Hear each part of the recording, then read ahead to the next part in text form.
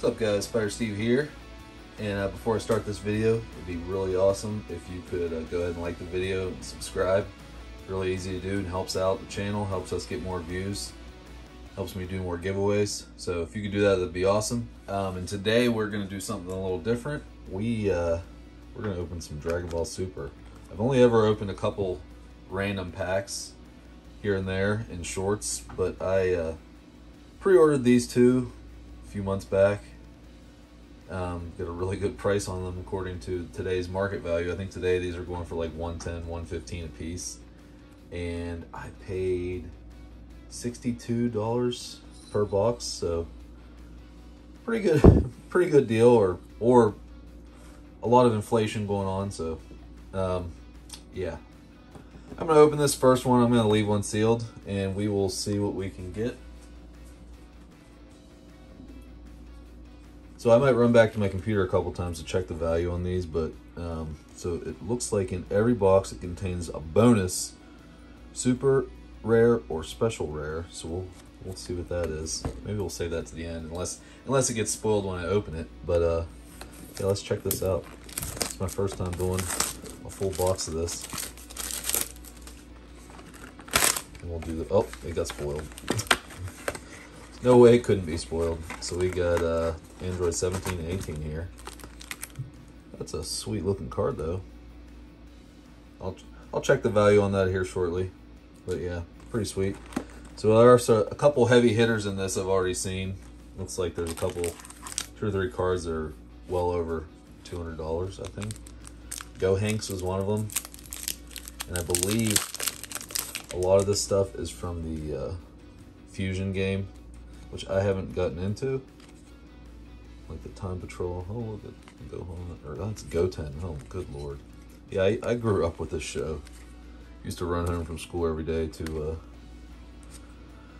watch it, or just binge watch it with VHS tapes. So there's our rare and there's our foil. It's pretty cool foil. VHS tapes with my my best friends. We would watch them over at his house. That was how we had to do it back in the day, kids. We didn't have any streaming service, any Crunchyroll or Funimation or anything. We had to pull out the VHS, and hopefully you didn't rewind it too much and it didn't get messed up. But yeah, for Dragon Ball has always been one of my favorite things. I still have never played this game, this card game, and I suppose I need to figure it out since I'm opening an entire booster box now. So there is our foil, it's an uncommon, and there is our rare, Android 19.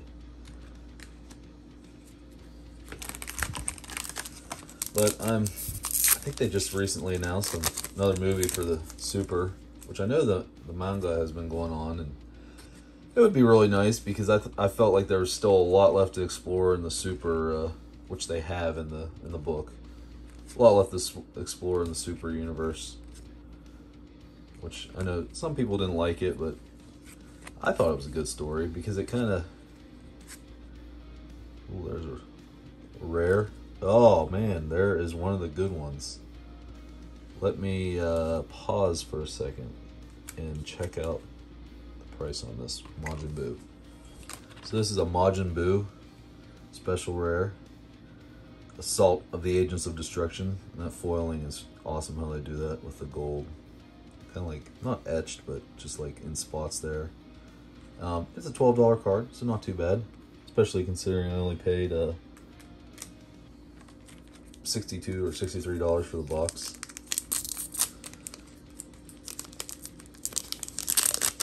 But yeah, I felt like there was a lot left to do in Dragon Ball Super. And I liked it, like I was saying, I liked it because it had the power levels and power-ups and crazy stuff like DBZ, but the comedy was very similar to the original Dragon Ball series. So we got a rare foil and husband and wife, Bardock, and I never knew how to say her name, Gine. Yeah, I enjoyed the comedy, and I honestly think Whis and Beerus are some of my favorite characters in the entire series after watching Super. Weiss is literally just worried about food, and Beerus is a all bark. Well, I guess he does have some bite.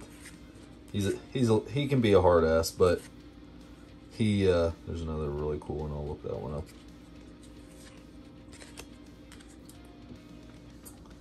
He enjoys food as well, just like Weiss. I feel like their mission in life is not to destroy, but to find the best food possible.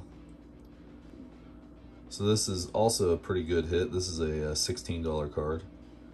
I love that foiling. Look at that. Oh man, look at even the outline on Cooler.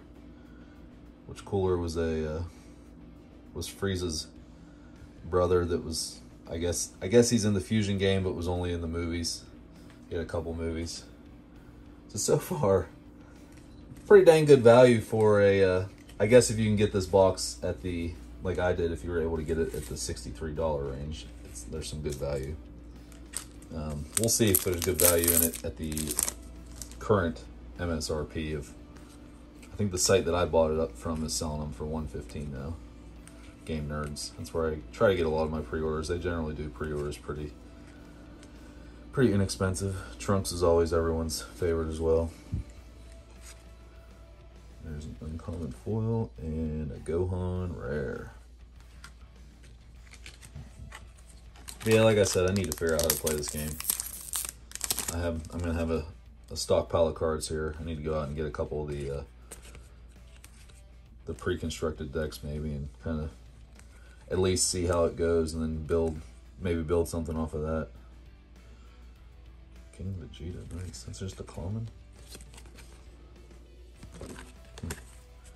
Android 16, the big nature nerd. And we got Son Goku, Hope of the Saiyans, looking all cool. And then we got a super rare foil, Chilled. Let the battle begin. That's a cool one too. The foiling isn't quite as cool as the other ones, but still pretty nice. I actually just recently started rewatching the Dragon Ball Super, just in hopes that the movie would be coming out soon. I really thought that they would pick up the series sooner rather than later, and maybe COVID had some play in that, because the Olympics are coming up, and if I'm not mistaken, Goku is like the mascot of the Olympics, or at least one of them. So you would have thought that they would like to cash in on that a little bit, like, hey, here's the mascot of the Olympics. Also, watch Dragon Ball Super Sunday. I mean, you would think. That's a cool Gohan card, even though it's just a common. Oh, Supreme Kai of Time. I think this is one of the spicy boys, but once again, I'll stop and check real quick. So this is an $8 card. The foiling isn't as cool as the other ones, but still pretty cool card. I think there's another version of this that is foiled out, like the Majin and cooler ones that we have.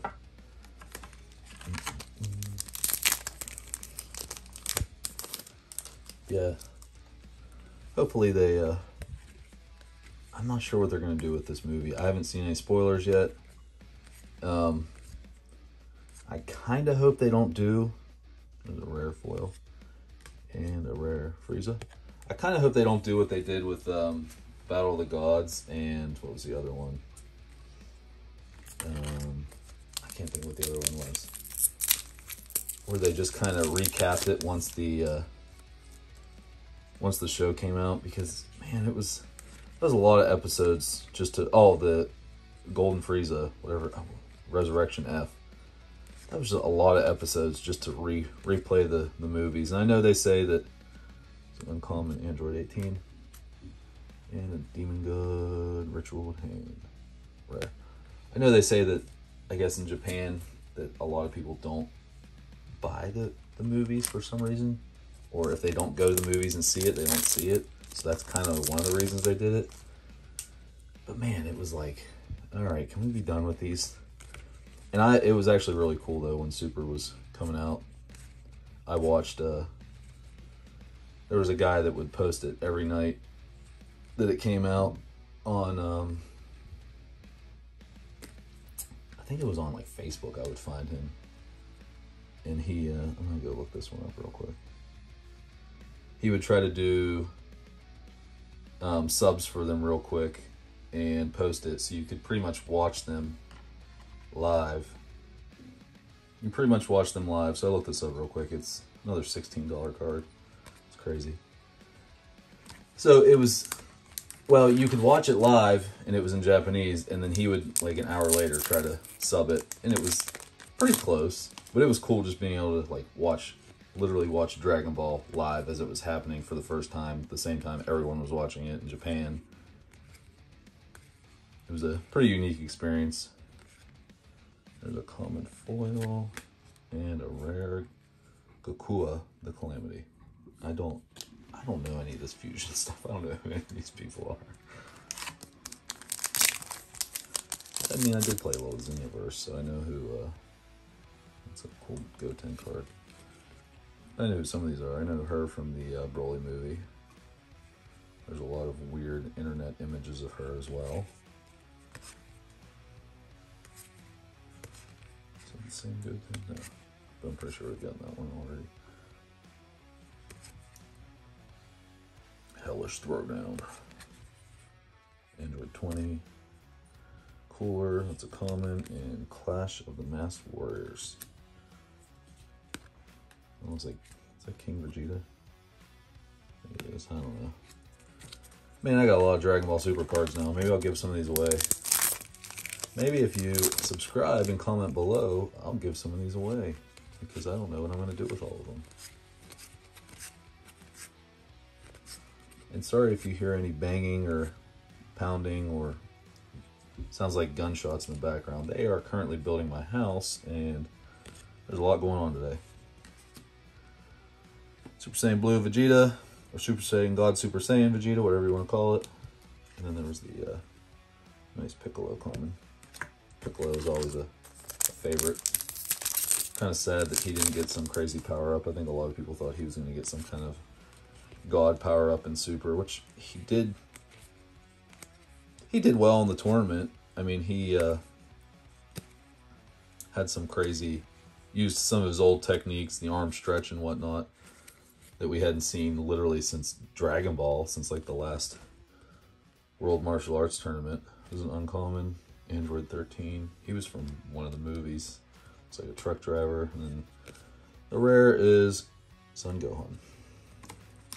Yeah, but he used his, like, ripping off the arms, stretching out the arms to wrap up around people. He did some of his old school stuff.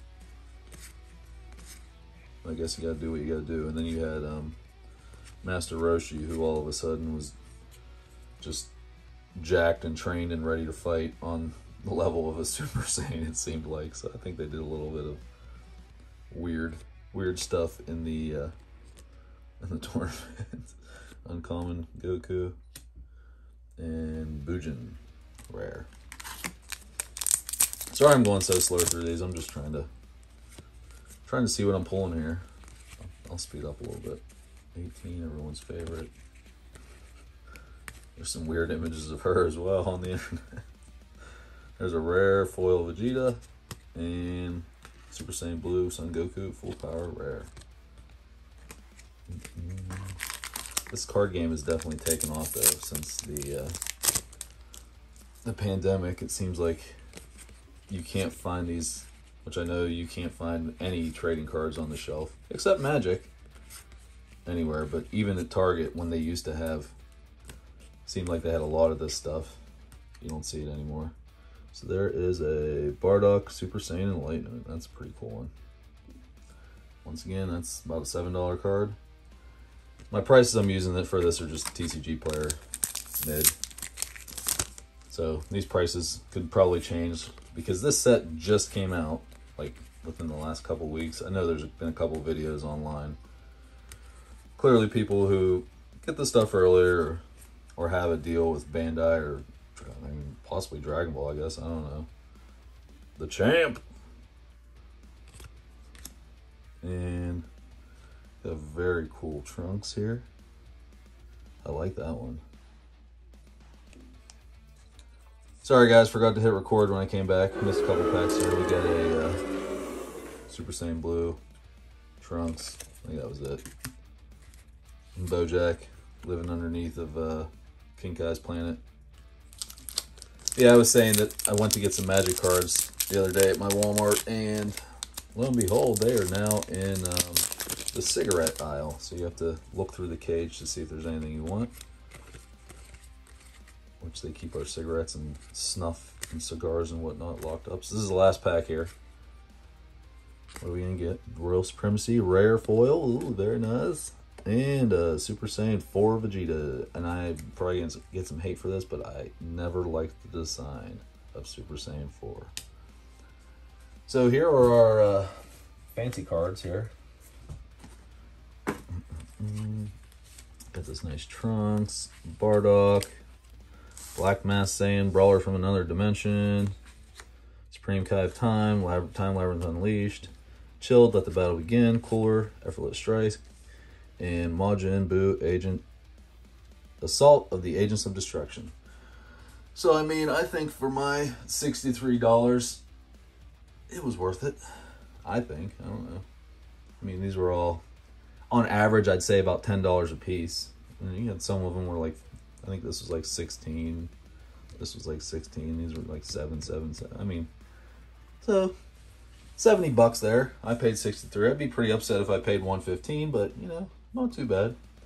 And now I have a massive amount of cards, so I need to learn how to play the game. Just taught my brother-in-law in the past 2 months how to play Magic, so I guess we're gonna learn how to play this too. And then we need to learn how to play Flesh and Blood too, because we have a bunch of those. And it looks like the foils are doing a little bit of curling action. I don't know if you can see that. But other than that, I think these cards are pretty good quality. It's cool to finally open a full box. Oh, I forgot. We also got our promo here. We can open that. So, I don't know what this one was worth. I did not look it up. But we'll say another few dollars on there. So, legitimately, I'd probably say we got like $75, $80 worth of value in these cards, which for my $63 price tag definitely makes it worth it. If you can find it cheaper than $110, go for it, because there are 3 or 4 cards in here. I think there's 2 cards that are over 300, one that's a couple hundred. There's some pretty heavy hitter cards in here. But yeah, I hope you enjoyed this. I have some more random Dragon Ball stuff on pre-order, so look forward to one of my next videos in the months ahead. And thanks for watching. Don't forget to like and subscribe.